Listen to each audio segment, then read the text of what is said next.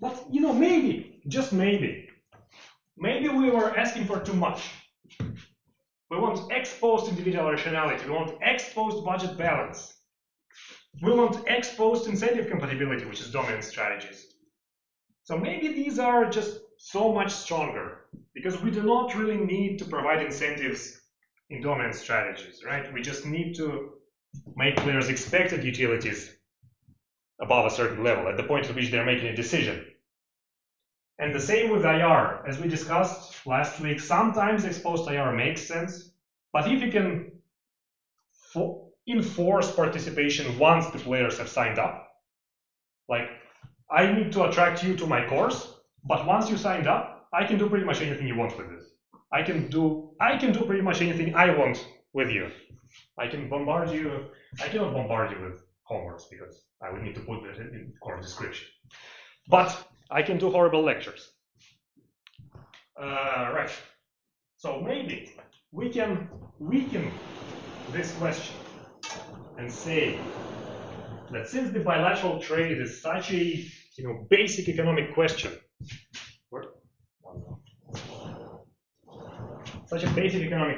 it's just trade, right? We want to have some trading mechanism. We want to organize a market. That's the only thing we do. We want to find a market. We cannot find the perfect market in which agents could potentially trade, but maybe we can find some market if we say that this is interim IR.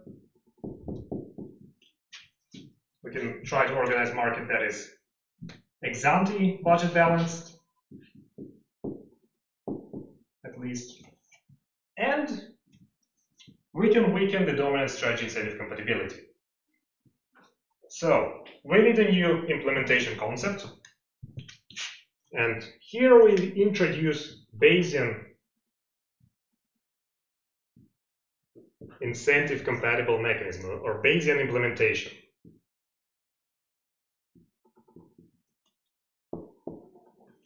And this was the video that you watched for this lecture. How many of you watched it? Good. Non-zero amount, that's good. Yeah. So that video contained all the definitions related to Bayesian implementation.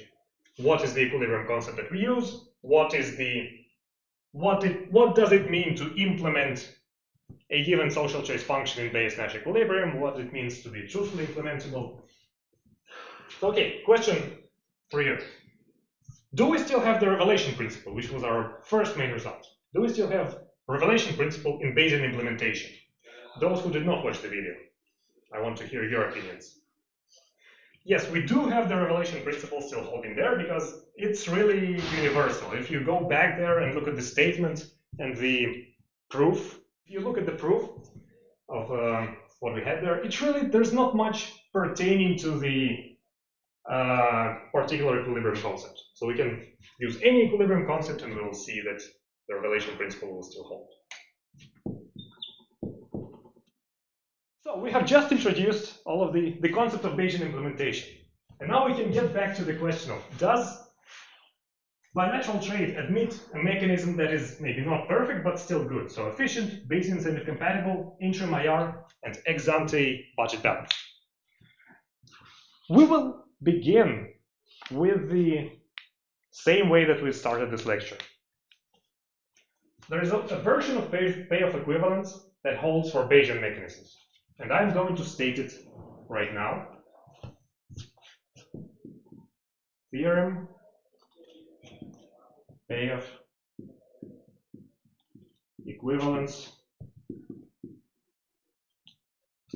for Bayesian incentive compatible, that's what this abbreviation means, by the way, mechanisms.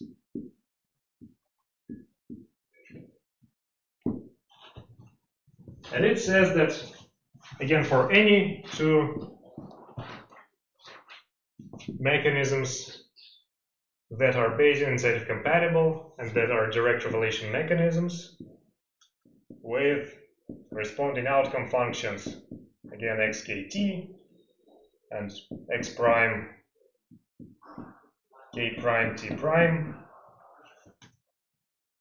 the following statement holds.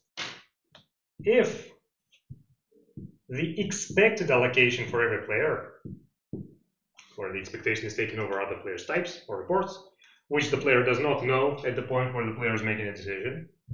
So if these expected allocations are the same in the two mechanisms, then the expected transfers will also be equal, plus the uncertainty constant, HI. I forgot the quantifier, so if this holds for all I and theta I, then this holds for all players I, for all types theta I, and for some collection of constants HI. And this is our way of equivalence for Bayesian mechanisms. You can see that it looks quite similar to what we had just earlier today for domain strategy incentive compatible mechanisms.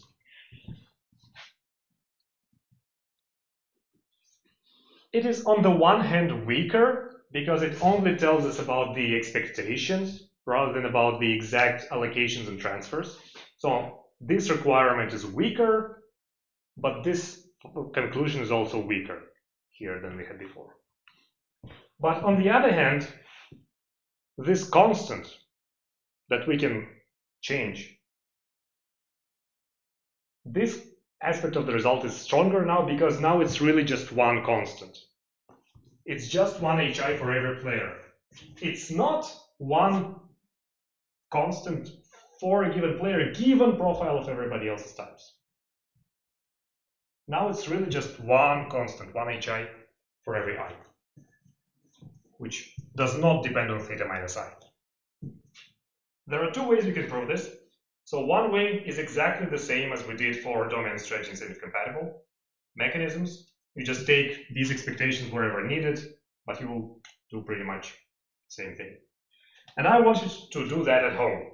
So just go through all steps of the proof we had for domain strategy mechanisms and replicate them for Bayesian mechanisms to get to this statement.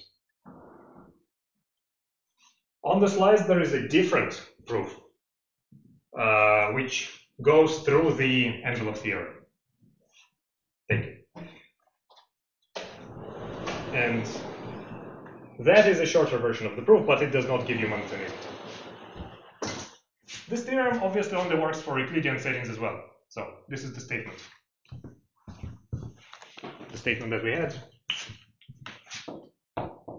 is for Euclidean setting. All right, so now we can use payoff equivalence to answer that question again for the weaker version of that question now.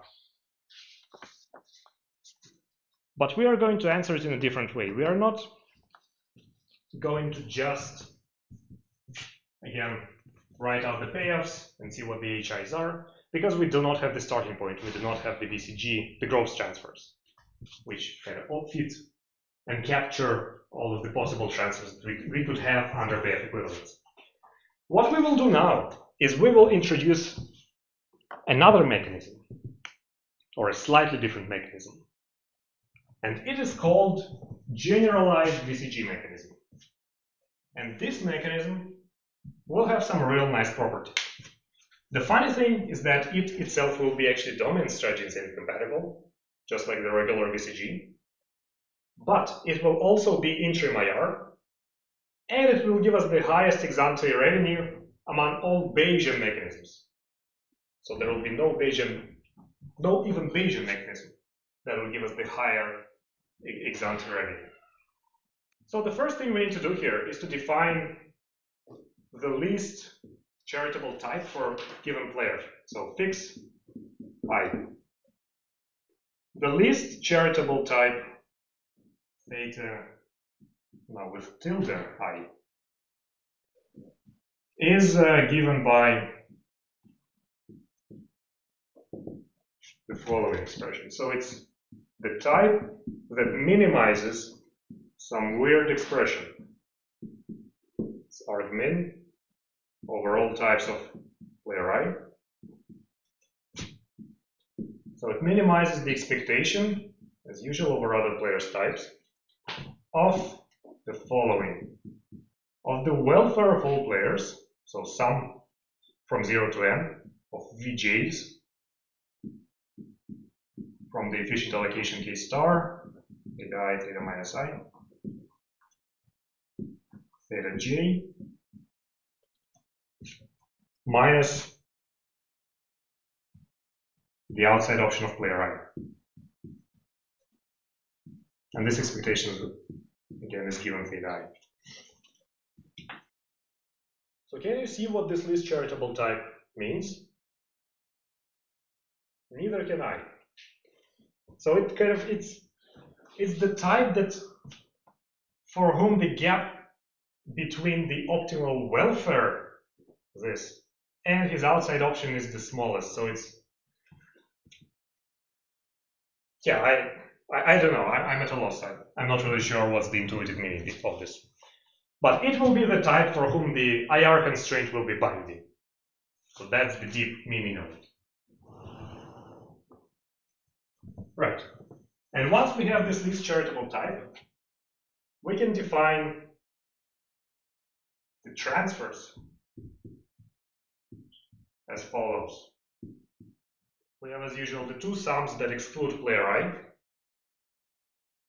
Vj of K star, theta I, theta minus I, theta j. Now a new term, Vi of K star. Oh, sorry, this was with a tilde.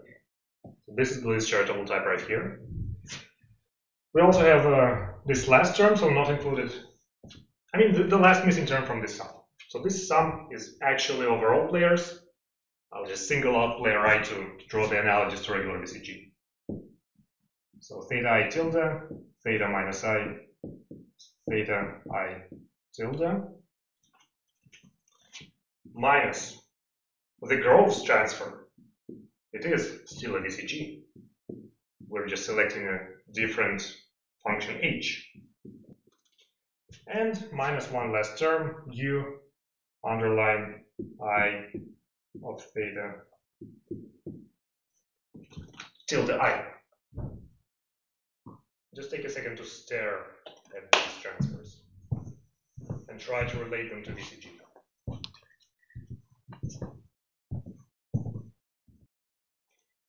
So I already told you that this third term is the Groves transfer. Theta, just theta. And so all other three will be the HI. To ensure that they qualify, note that neither of these three other terms actually depends on player I's report. They all use the least charitable type instead. Right. Now the first term should also be familiar. It was that Clark term. So the H that we used in the VCG transfer. The difference is this allocation is now calculated when player I is of least charitable type, rather than completely ignoring player I. So in the Clark transfer, this was K star of theta minus I. But this is the same. And so these two terms are new, and they will give us individual rationality. Now, why is generalized VCG so good? Theorem about generalized VCG, part 1. It will be a theorem in 2 parts. We will say that in a quasi-linear setting, GVCG satisfies the following nice, fantastic, desirable properties. I guess I'm just mixing up different things. So we've introduced GVCG transfers, and the GVCG mechanism is what? So let's take a second to just take a memory trip down the memory lane. What is a mechanism? What are the two things that should be specified in any mechanism? The guess was allocation and transfers. Not quite there. So these are the second thing, because allocation and transfers compose the outcome function, and that is what that is the second part of the mechanism. The first part of the mechanism are the action sets for every player. But yes, so since we do not, since we are only looking at direct relation mechanisms, we kind of always omit that. So action sets for every player are the type spaces because they report. So, okay, fair enough. I said swing and a miss. It was actually the correct answer. So the setting, the mechanism is given by the K star, the efficient outcome function, and the GVCG transfer function. And so this mechanism is obviously efficient because K star is there. It is domain strategy incentive compatible because we're using Clark transfers. And it is further interim individually rational.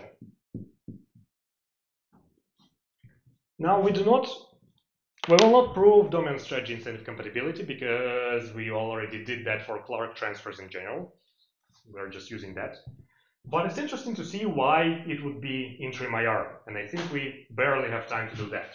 So let's do that, but very quickly. So let's write out the interim expected utility for player I. It'll be proof interim IR.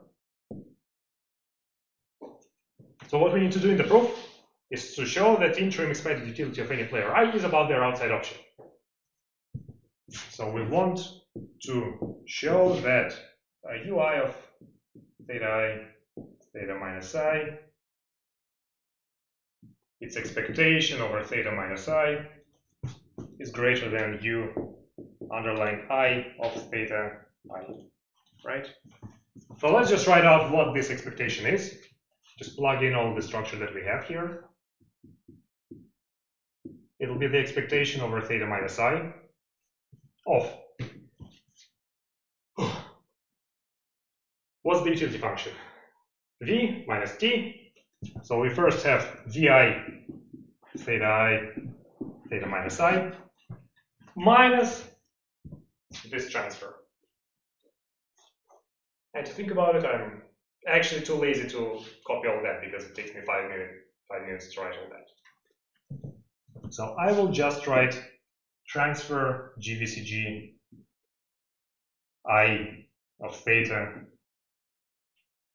yeah, this expectation given theta I, and it's greater than U bar I of theta I. That's what we want to show. But thing is, if you look at these transfers, you will see that that we kind of have these two terms summarizing the social welfare of all players when type I is the least charitable type, right? This term is with a minus but minus T, together with this term. This VI should have X and theta I. I'm just rushing. These two terms give us the sum of all players' real utilities when type I is actually type theta I. So you see the parallel between these two. And then we have the outside option of type theta I tilde, and we have the outside option of type theta I. So what I'm saying is that we have very parallel sets of elements. So if we take everything related to type theta I to the left-hand side, and take everything related to type theta I tilde to the least charitable type to the right-hand side, we will have an expression like, well, expectations on both sides. Here we'll have sum for all players of V, J, of X, theta I, theta minus I, theta J, minus the outside option, U bar I, theta I. And the expectation is conditional, I'm not even writing that. And this must be, so we want to show this inequality, this must be weakly greater than the same expression for the least charitable types. Same for theta I equal to theta tilde I. Okay, does it click together yet? No, not really. Look at the definition of the least charitable type. It minimizes exactly this expression that we have there. Which means that this sum of all players' real utilities minus the outside option of player I of type theta I. This expression is the smallest for the least charitable type. It is smaller for the least charitable type theta I tilde than it is for any other type theta I. Because this is how we define this charitable type, not knowing that. And the fact that theta I tilde minimizes this expression means exactly that this inequality holds. So we have actually shown that our generalized VCG mechanism is interim IR. Skipping many turns and cutting many corners, but we have, I would say, kind of shown this. So, and this then holds by definition of theta I tilde. I said this is a theorem in two parts. Let's state theorem GVCG part 2, electric boogaloo. This will be just the same theorem, but for Euclidean setting. Because GVCG has those nice properties in a quasi-linear setting, but it has one more, the really cool one, in a Euclidean setting. So, in a Euclidean setting, GVCG obviously possesses all the same properties that it had in the quasi-linear setting, because Euclidean is the same with some extra additional assumptions, but it does not contradict the quasi-linear setting. So it will still be efficient, DSIC, and interim IR. But the new part is that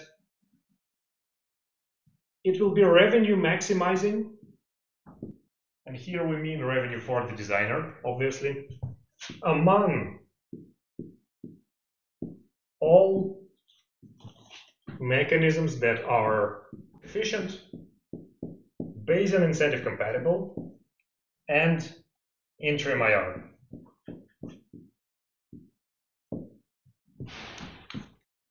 So the takeaway here is, if you are in a Euclidean setting and you care about individual rationality and budget balance, then GVCG is usually the way to go.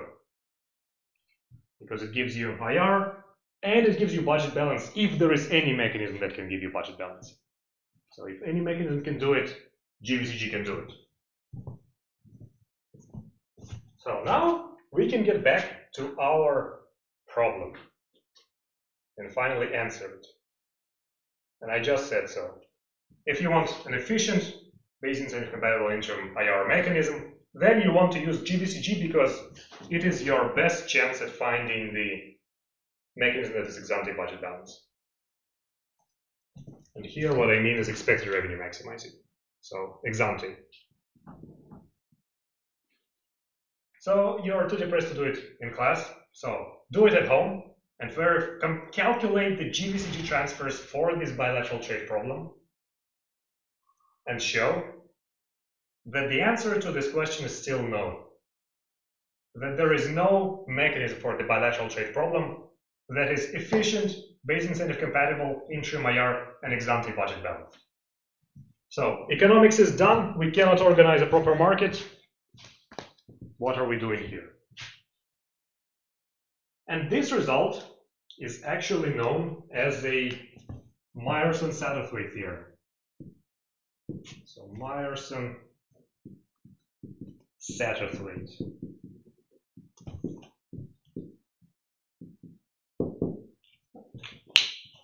It's a good exam question for a closed book exam to spell Mark Satterthwaite's surname properly. So the theorem says that there is no efficient Bayesian IR